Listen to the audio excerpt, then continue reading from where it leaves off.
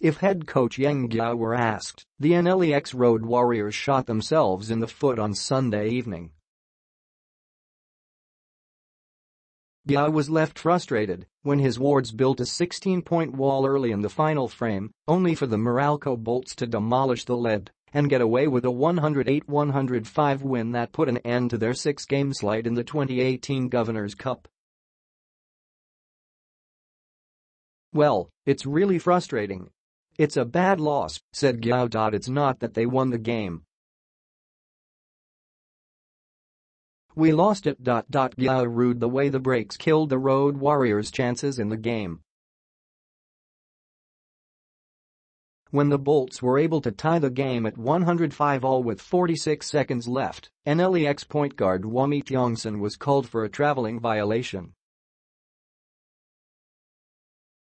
That resulted in a three-pointer by Baser Amer moments later. Tiongson tried to make up for it in the game's final seconds by hoisting up a potential game-tying three-pointer with less than 1:50 seconds left, but unfortunately, Durham had his shot perfectly timed and swatted it away. "Just too many turnovers in a short period of time. Especially happening in the end game," said Guiao.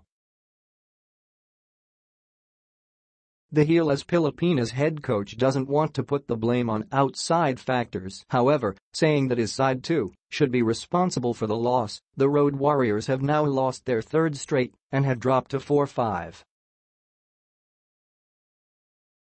"But we have to take some blame for it, take some responsibility for it. I couldn't find a point guard in the end game who can carry the game for us. Kahit Sino Bunyatan Kong point guard, turnover ang resulta a," he said. Given what he said, it is obvious that NLEX are now badly missing the services of point guards Kiefer Ravina and Kevin Alas. And Guiao couldn't agree more. "If we had Kevin or Kiefer in this game, we would have won comfortably. But maharap kasing mag-isip ng isang bagay na hindi naman pwedeng mangyari sa ngayon.